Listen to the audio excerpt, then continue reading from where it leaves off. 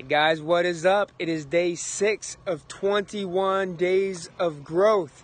Hope everybody is staying consistent. If you've not been able to be consistent up to this point, man, just pick it up and be like, hey, today is the day that I start.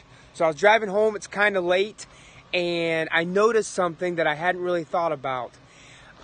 No matter how late it is, no matter how early it is in the morning, no matter how late it is at night, no matter how dark it is, no matter how light it is, you and I are either growing or we are dying. You can't just stay plateaued. And it reminded me of a verse in John 15:5. Jesus is speaking to them, he says, I am the vine, and he says, ye are the branches. And he says, if anybody will abide in me, and he said, and I'll abide in you, he said, the same will bring forth much fruit. I want a lot of fruit in my life, but if I am not abiding in Jesus, then I'm going to be dead.